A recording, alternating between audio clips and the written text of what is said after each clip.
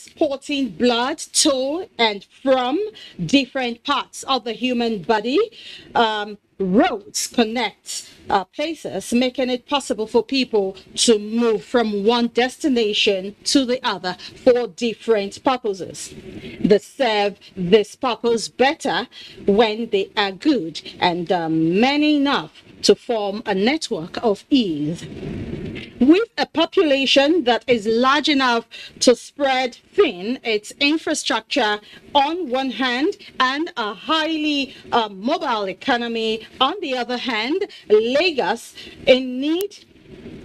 the nation's commercial nerve center, is always in need of good roads in particular. Now, the question is, what is the state of roads in Lagos? Panorama will situate this question within the context of efforts being made by government to close road infrastructural gaps in Lagos. I am Adeola Komi Akere, and do remember to follow this news broadcast live on our website at nta.ng/alllive and on our other social media handles displayed on your screens for updates.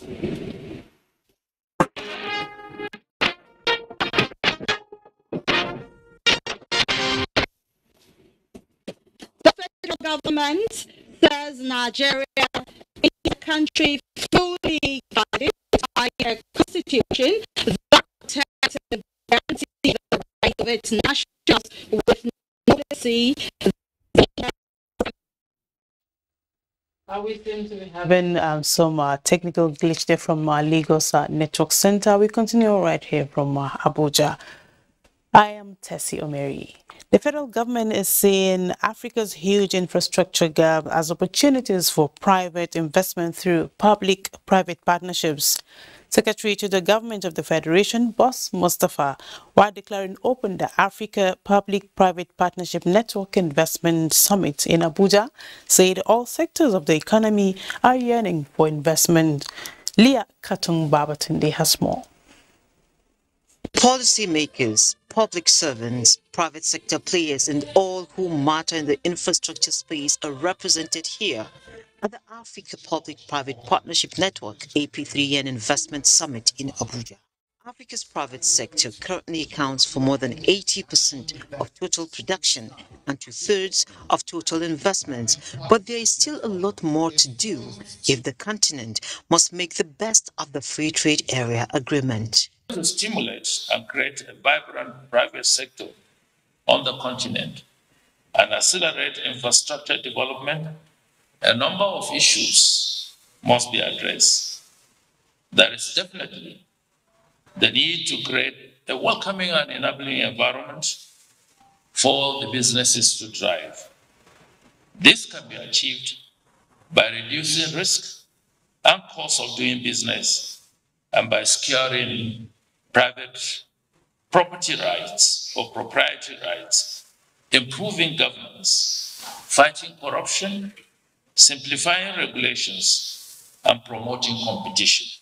Nigeria, like South Africa, is already benefiting from PPP arrangements. I'd like to encourage every member of this network to take full advantage of this investment summit to attract more willing and capable private investors to invest in infrastructure development in Nigeria.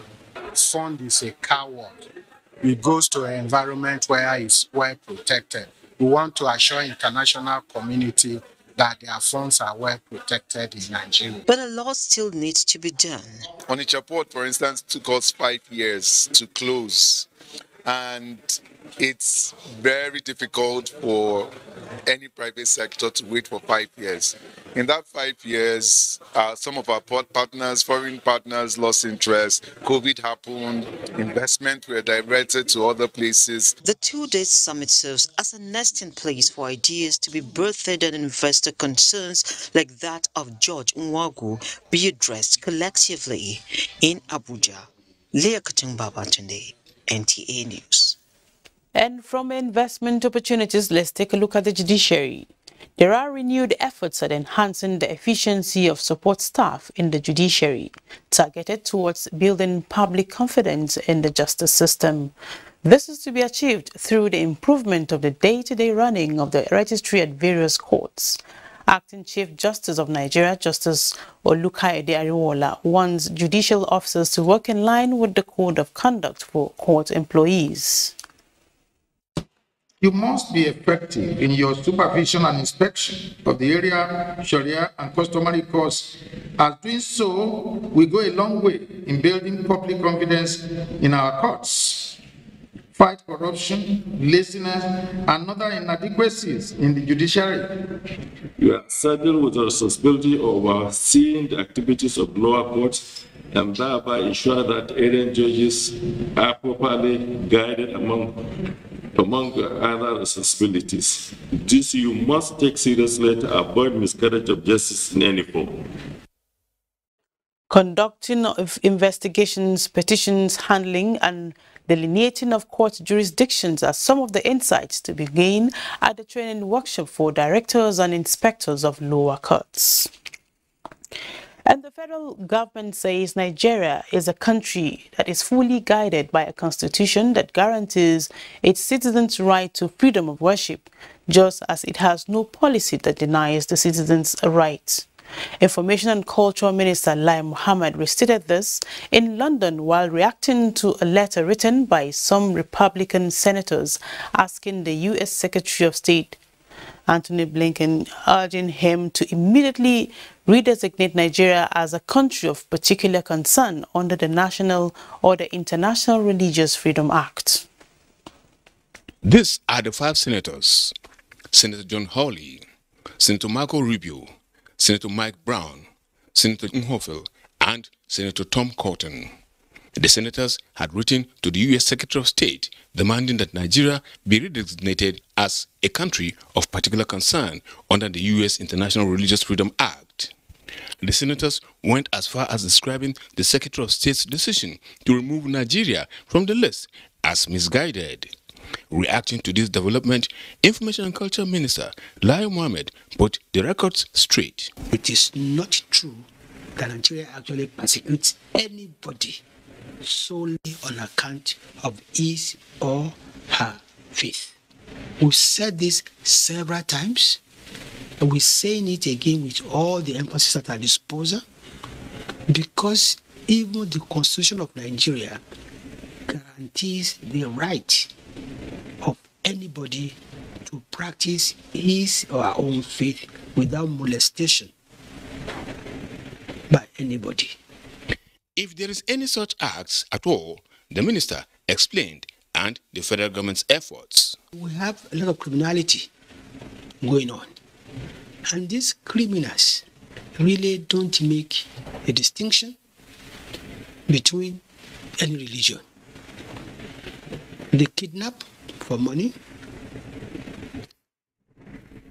they hold people ransom for money. And then there are some issues also that have to do with communal, matters which date back to many years, many centuries. The only known group that we know that actually targets Christians is ISWAP. And I'm glad to say that Nigeria as a government has mounted a large-scale military operation to wipe out ISWAP. And it is yielding results. Today, ISWAP is floundering. Many of its leaders have been eliminated. But you see, what ISWAP is doing actually is because of their dwindling influence in Nigeria, because they've been displaced largely from the northeast. They are now attacking, churches and Christians in order to create a crisis between the various, religious groups. But as a government, we are after them. So it is not correct to say that Christians are being persecuted, or there's an official policy that denies the Christians the right, to practice their religion. Admitting that there are challenges, he however appealed to Nigerians who, for whatever reason or interest they protect, should see Nigeria first. That what Nigeria for now needs is a friendly relationship, not one that will support in fanning the embers of disunity among the people. In London, Anthony Forson, NTA News. The First Lady of Nigeria, Aisha Buhari, has expressed readiness to collaborate with other development partners towards supporting tertiary education in the country. The First Lady stated this in a message during the presentation of instructional materials to the management of the Federal Capital Territory College of Education, Zuba. State House correspondent Aliu Kabir reports that the materials include different types of books geared towards enhancing teaching and learning. Presenting the books to the management of the school, the First Lady, through the media aid of the Aisha Buhari Foundation, BC Olumide Ajayi, has employed them to use the books judiciously. The First Lady has also called on well-meaning Nigerians to cooperate, and corporate organizations as well as non-governmental organizations to put more efforts towards enhancing the education of Nigerian children, especially the girl child. Responding on behalf of the Provost of the college, Dr. Muhammad Gambo Hamza, the Deputy Provost, Dr. Sule Mundi, expressed happiness with the gesture and assured the First Lady that the books will be judiciously used. And the Nigerian Navy ship Pathfinder Port Harcourt has officially marked the end of its second quarter assignment for 2023 with a renewed commitment to ensuring the protection of critical national assets within the domain in the third quarter. Commodore Suleiman Ibrahim gave the assurance after a 25-kilometer road march in Port Harcourt. Kingsley Amajiri reports. March from the naval base at Rumolumini, Port Harcourt through Wimpy Junction, Ipere Road, Orazi GLA to Ajip Road and back to the base is intended to prepare them for the task ahead.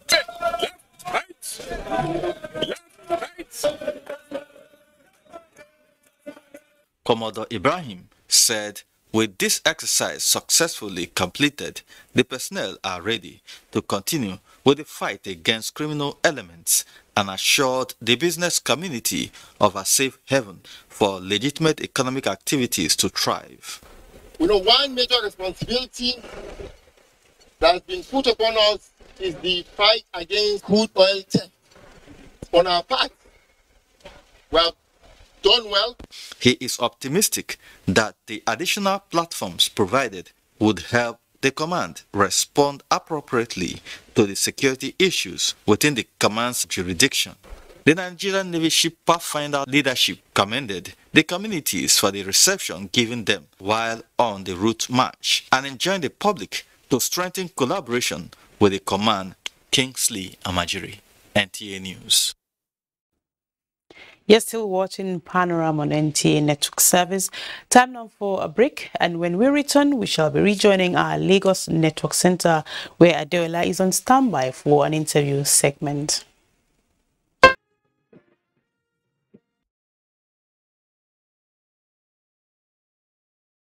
Welcome to Lagos. This is the last lap of Panorama. One key infrastructural demand that has commanded and enjoyed premium attention from the federal government is road construction, with many still ongoing in different parts of the country. In this report, Rutharia Samuel takes a look at how Lagos, an emerging mega city and commercial capital of the country, is faring vis-a-vis the high demand for good roads in the state. Ranked as the most populous city in Africa, Lagos is home to about 20 million people. Yet, it daily plays host to more people who, taking advantage of all the 5 points of entry by road, visit either for business or pleasure.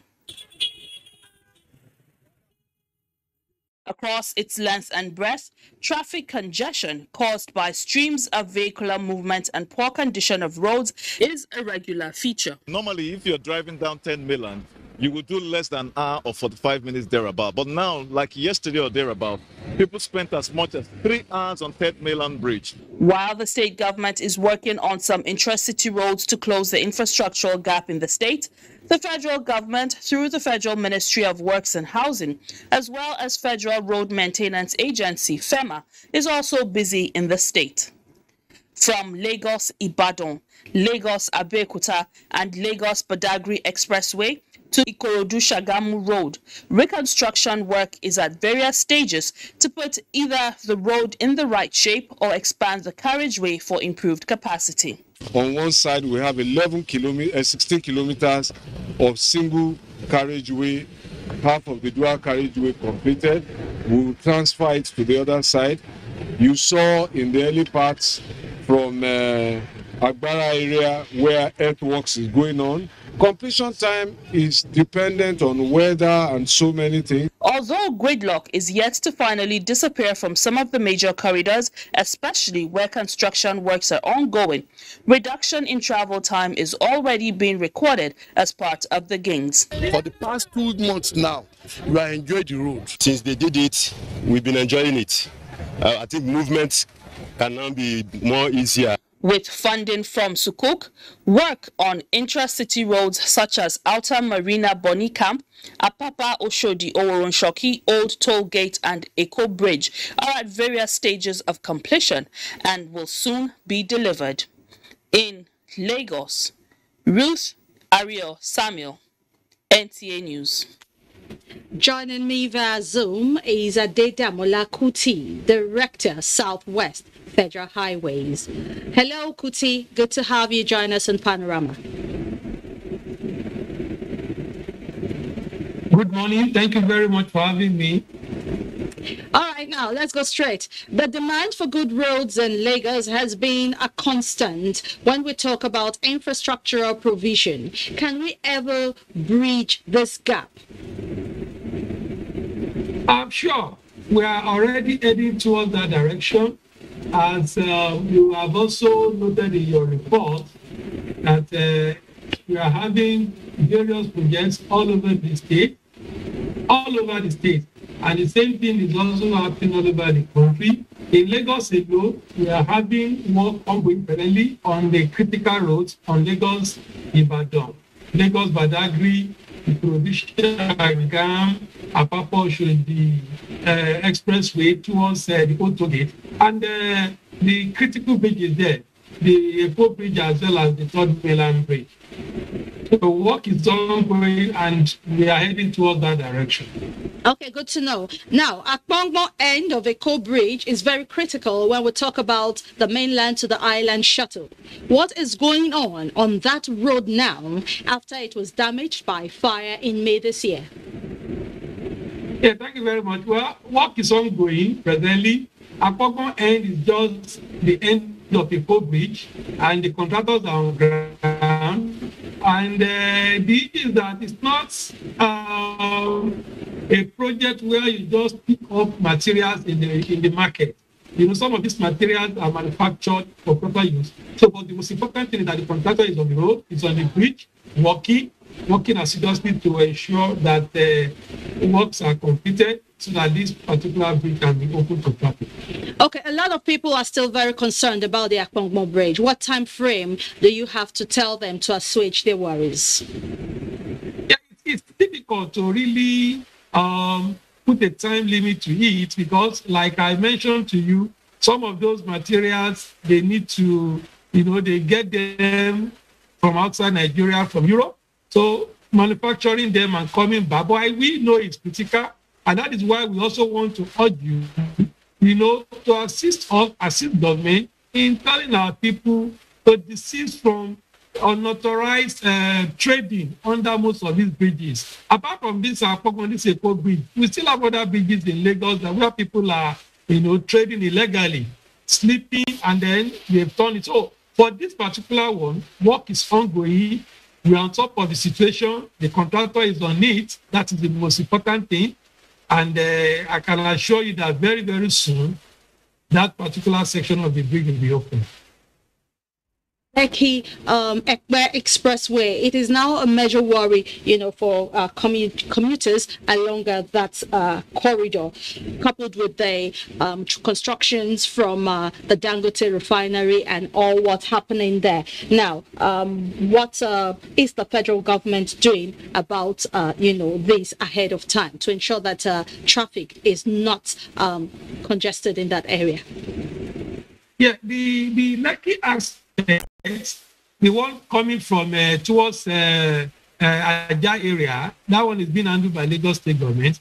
But ours, we are starting from the deep sea port area towards Ekpe, and so we've not really started any serious work.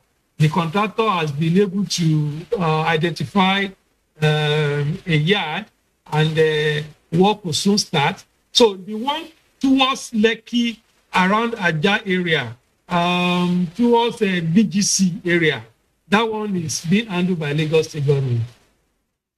Okay. All right. Now, it appears that we have issues with maintaining our roads. During inspection visits, the minister had been heard complaining about the role people play in destroying, the roads. Now, apart from moral suasions and advocacy, what else is on the table to address this challenge? Because now it's the rainy season, and those potholes will be covered by flood water. Unsuspecting drivers will speed past, and God help us. Yeah, as a matter of fact, on our own part in the Ministry of Works, even before now, we had prepared seriously for this rainy season. And apart from the major works that we are having in the state, we've also carried out some maintenance work, in preparation for the rainy season. We also did some desilting work in some very critical locations in Lagos, so that most of our drains can be desilted. So that one is also presently ongoing. So we have some maintenance work going on in preparation for this rainy season. And we want to also continue to urge our people. So people should not dump refuse in the open drains, and people should ensure that they don't cut our roads unnecessarily. Whatever remains, we're on top of the situation, just as we are also carrying out maintenance work. Our sister agency, FEMA, Federal Road Maintenance Agency, they are also doing theirs to ensure that life is a bit smooth and getting smoother for our people. Thank you very much, Director Southwest Federal Highways, Mr. Adedamola Kuti. Thank you for your thoughts with us in Panorama, and I hope that the constructions will, be completed very, very soon. Thank you very much for having me. Thank you. We appreciate it. We'll move on now to take sports. The match we can take on spots, but we want to thank you for spending time with us in Panorama today, and remember that the fastest and easiest way to becoming a star is to connect with the NTA to stand against rape and rapists. I am Adeola Komiakere. Enjoy the rest of your day.